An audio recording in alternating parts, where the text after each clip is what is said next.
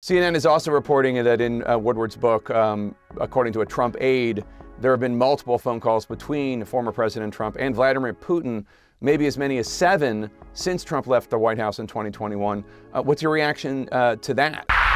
Uh-oh, CNN accidentally allowed counter-narrative facts into the American conscience. It is always wild watching the media's alternate reality narrative bubbles get punctured live on the air by someone who's clearly not willing to play their games. The look on Jake Fapper's face alone is enough to watch this clip, so check it out, then stick around for the rest of the story. Former UK Prime Minister Boris Johnson. Prime Minister Johnson, thanks so much for being here, and congratulations on your new book. Before we get to that, I do want to ask you questions about some breaking news here in the U.S. There's some new reporting on Bob Woodward's new book, revealing some very, very candid behind-the-scenes conversations between world leaders.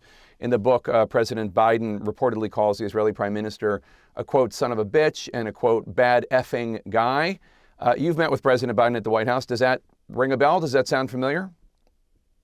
Well, look, I had great relations with Joe Biden, and the job of the UK PM is the Prime Minister is to have good relations with all American presidents. All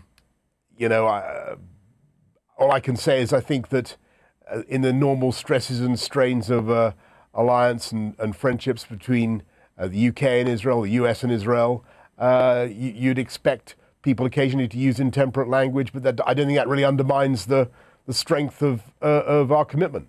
CNN is also reporting that in Woodward's book, according to a Trump aide, there have been multiple phone calls between former President Trump and Vladimir Putin, maybe as many as 7 since Trump left the White House in 2021. What's your reaction to that? Bullshit.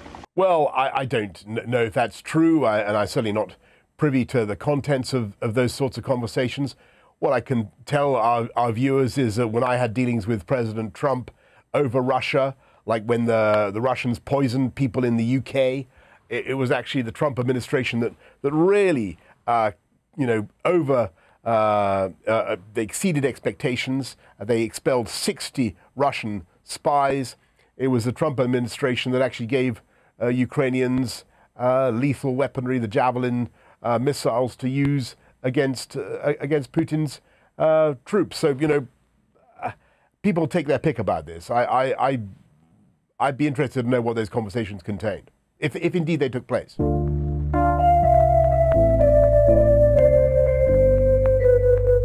Yes, exactly. And I've talked about it many, many times, about the fact that it was Trump who ended up arming Ukraine when the pro-Putin Democrats, Joe Biden and Barack Obama, refused to. And remember, back when those two were in charge, Obama got caught on a hot mic kowtowing to Putin's puppet at the time. Putin then began invading Ukraine with their so-called little green men, clearly sensing the Democrats' weakness. Then Trump comes in, and he's the one that ends up giving Ukraine Javelin missile systems. In case you didn't know, those systems were crucial to Ukraine's defense of Kiev at the start of the current war. Retired Army Colonel Richard Hooker, now with the Atlantic Council, says one of the weapons that has slowed the Russian momentum is the American-made Javelin anti-tank weapon, which the U.S. is shipping to Ukraine by the thousand. Explain to me how any of that is pro-Putin.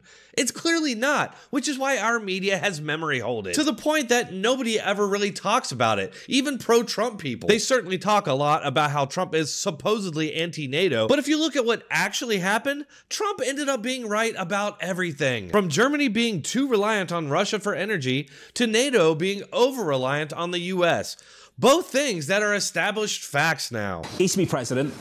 Odd character in her position to be commenting on the former president, but has commented on the former president, Donald Trump, said that Donald Trump was a threat to some European interests, including NATO's. And this was exactly Trump's main issue, that we were not spending enough. And he was right. He was right, because America is about 50% of NATO economy. They were at that moment, when he was president, spending about 75% of the NATO budget.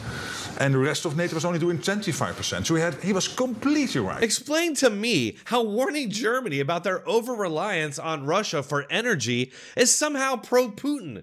It seems to me that that actually works against Putin's interests. Then Biden gets back in, and another war flares up. That slowly escalates escalating to World War III. The media is right now jizzing with glee over rumors with no evidence that Trump has been secretly talking with Putin. Don't worry, it's completely different when they spread misinformation with no evidence. I'm gonna be very frank with you, even if that is true, I'd be fine with it, because I'd rather find a peaceful end to this war that doesn't seem to be going so great for Ukraine right now and could very well end in a nuclear war, which quite frankly is yet another thing that our government is not honest with the public about. The fact is, the threat of the world being held hostage by nukes by a madman like Vladimir Putin has always been obvious and an almost imminent scenario that even I realized as a teenager. The reality is, we need to find a way to avoid nuclear war at all costs. That's just the reality of the situation. That's why I support helping Ukraine up to a point and conventionally, but if they end up losing, let's not end the world over it. What do you all think? Am I a Russian asset or am I on to something? Let me know in the comments, and if you're still here, might as well hit that like button and subscribe. I do post on a regular basis, so keep checking back for more. Thanks a lot.